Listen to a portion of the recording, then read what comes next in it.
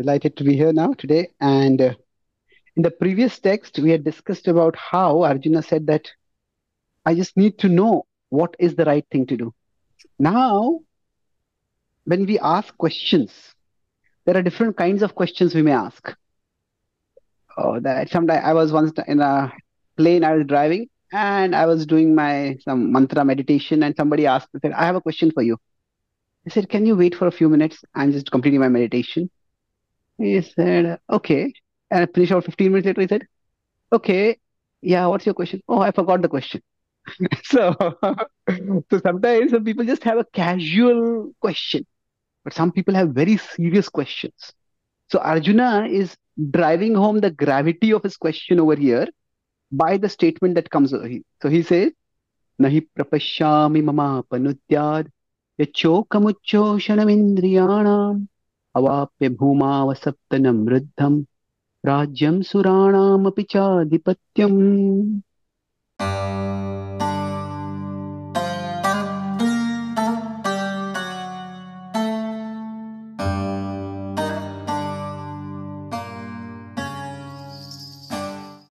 So here Arjuna is very forcefully making a key point. In general, life is such that we will all have some setbacks or others. So if we are going on the path of life and there is some destination, some goal, some prize which is there at the end. And while going on this path, sometimes there are difficulties. Say there is a down, then there's a up, there's a down. We seem to be, so all these dualities are there on the path. But quite often these downs, these places where we are tough. So we say that sometimes we use it's worth it. It was worth it. At the end, when we achieve something, yeah, all the trouble was worth this. So here in general, if you consider this is the price and the downs which you have to face is the price, what we have to pay. So generally speaking, for us, the price has to be more than the price. That what I'm going to achieve is more than what I'm going to give. So for Arjun as a warrior, he is meant to fight. And as in fighting, victory is glorious. So he's saying that even if I attain the greatest success in my path, now those success can be in two forms. One is kingdom on the earth. If he wins the war, he will attain an unrivaled kingdom on the earth. And we'll talk about a second trajectory a little later. But if he dies a heroic death as a warrior, he will attain heaven. So we'll talk about the world view where what is the role place of heaven is. But he says both of them are considered great successes for a warrior. But Arjun is saying over here that neither of these are worth it. So he's saying right now, the emptiness that I'm experiencing, this is the chokam uchoshanam indriyanam. He says there is a grief, there's agony, the angst that is drying up my senses. It is making my very existence meaningless. So he said that this meaninglessness that is conveying very poetically, very articulately, very eloquently, this meaninglessness, this emptiness is not going to be filled. It's not going to be filled by gaining some possessions. So quite often we tell people when somebody is having a tough phase, come on, push through it. We will achieve this. But if the goal itself becomes uninspiring, the goal itself, we feel it's not going to, what's the point of it all? When we start thinking like that, then we just can't move forward. So as for all of us, the way we are born, often our life path is set out for us. Okay, now you get a good education, then you get a good job, then you get married, you have a good family, and then you do this. So we all have, to some extent, a life path set for us. by society. But there are times when this life path just doesn't seem to make any sense. The various goals, even the most cherished goals that we may have, they just don't make any sense for us. So this is the time when so through this Arjuna is indicating the question he's having is not a casual question. It is an existential question. It is a question about about the very meaning and purpose and value of existence. It's a very, very consequential question for him. Casual question is okay, if I get the answer, good. If I don't get the answer, there's not a big difference. But Arjuna's question is in this category. So that's the broad implication of this particular text. Why is this existential? Is that for him, if existence basically means some kind of movement. We always see ourselves as going somewhere in life. Okay, I'm here, this is where I would like to go. But where we are going, if that itself does not have any meaning, then what is the point of existence itself? So I'm saying existential question means that he's saying my very life has no meaning. When this grief is drying up my senses, that grief is leaving me feeling empty and hollow within myself. So that is what saying that the grief is just sapping out the juice of existence.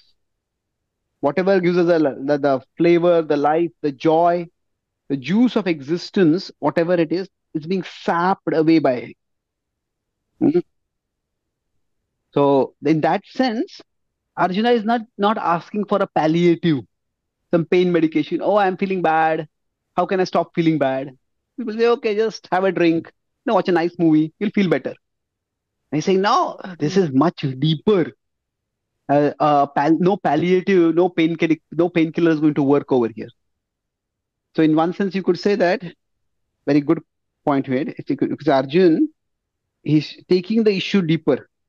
See, initially what we saw was Arjuna was in emotional angst. He couldn't hold his bow. He was he was horripilating. He was not. His throat was choking. All the indication of emotional angst. But he said, "I'm not merely overcome by emotions. There is a ethical crisis. There is an ethical dilemma below this." So sometimes emotions, okay, you just feel bad, but it's much deeper. I just don't know what is the right thing to do. And then if you go below the ethical, there is a existential search itself. In fact, this is where Krishna will go in answering this question. So Arjuna himself goes deeper over here. He says, it's not just I'm feeling weak, I'm feeling bad. So this emotional to existential ethical, Arjuna has talked about this in especially in his 2.4 to 2.5. Krishna says that Krishna has said, don't give in to this weakness. It is unbecoming of you. I'm not being weak. I'm not being cowardly. So I'm very deeply concerned. How can I kill my relatives? How can I kill my guru and teacher? It's an ethical dilemma. But now he's saying, okay, I just don't know what is the right thing to do. If I fight and win, if I lose, even neither of them seems to be good. And even the best result that I might get out of this, that is, I just get an unrivaled kingdom. Even that doesn't seem to be worth it. So especially this 2.7 to 8, it is indicating this way that he's going deeper from the ethical domain to the existential domain. It's so you could say emotional angst means this doesn't feel good or I don't feel good. And I don't know what is good. I'm using good in a more of an ethical or a ethical sense over here. And then after that, he's saying here, especially, what is really good? What really counts? What matters in life? Now, if the attainment of heaven, the attainment of a unrivaled kingdom, if that doesn't count, then what really counts? That's how he's asking, and he's going deeper and deeper. Now, the Bhagavad-Gita, in one sense, the camera goes back. The camera is focused on Krishna and Arjuna. From there, it's going back now to Sanjay and Dhritarashtra.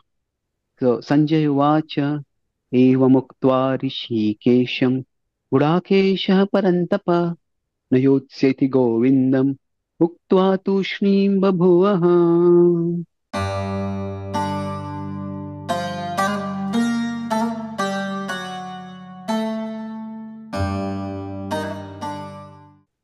In one sense, Arjuna is in this particular text giving a categorical decision. I shall not fight. Nayotsyati Govindam.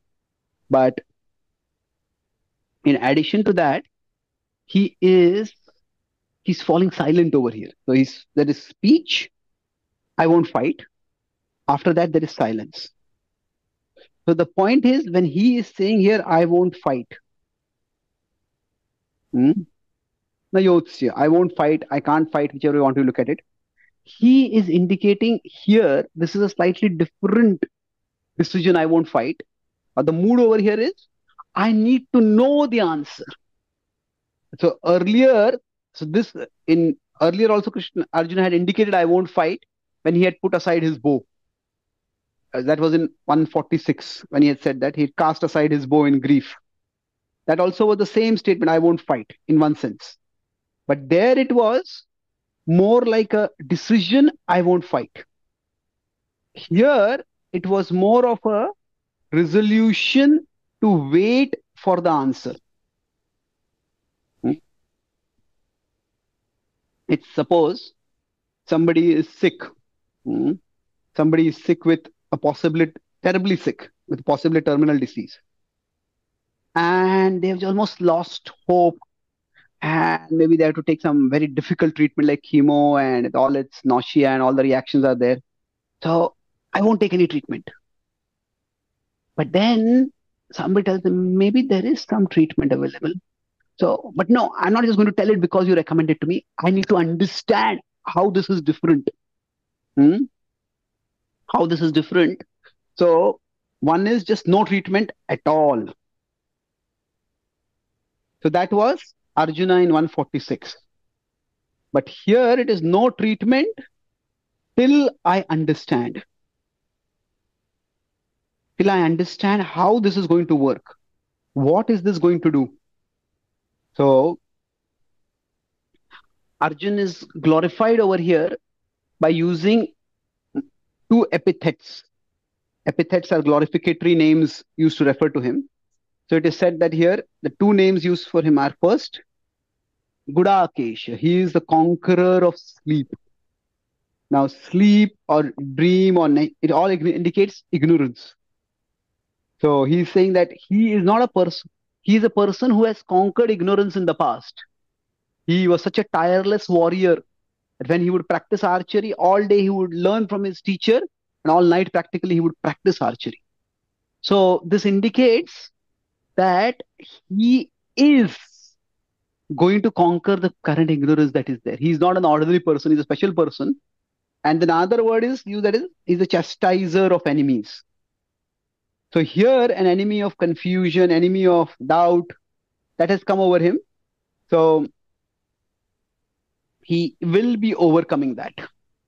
And so in this way, the Gita, while Sanjay is speaking, he is using specific names which also are allusions, pointers, that there is going to be illumination coming for Arjuna. So both of these are talking about Arjuna's potential for enlightenment in the future. He is basically ready to hear. Okay, I'm ready to wait, I'm ready to hear.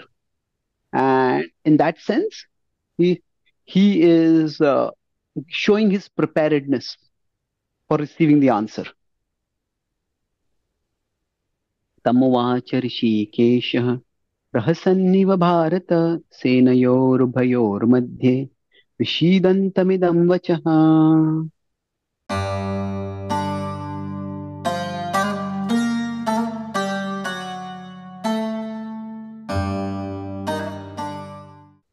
in this text, the most striking word is smiling.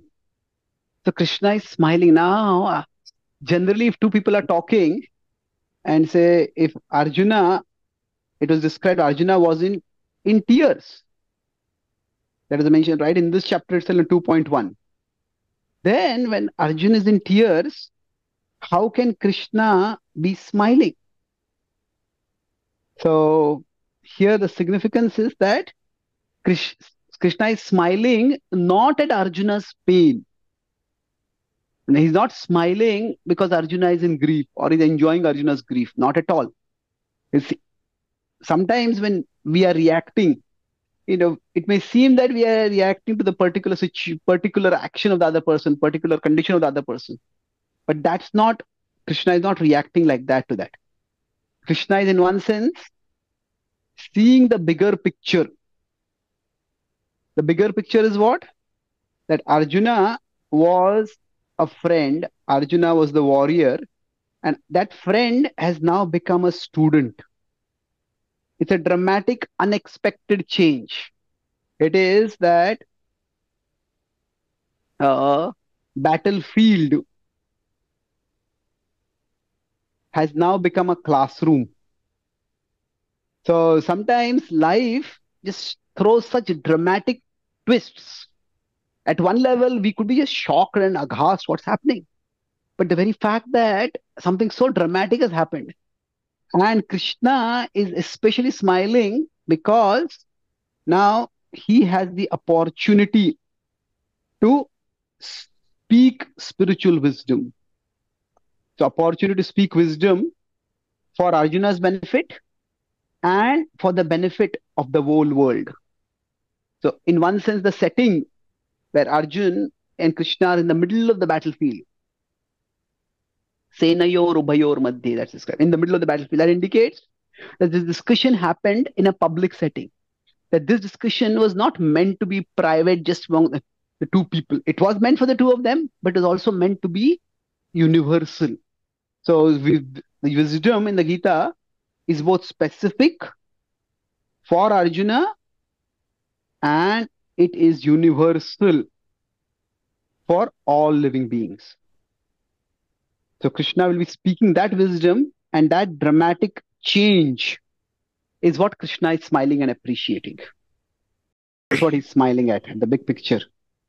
So that is indicated in Sanskrit also, that he appeared as if smiling. Prahasan iva. He smiled and then he restrained himself. Hey, now this is a serious situation. He adopted the appropriate gravitas immediately.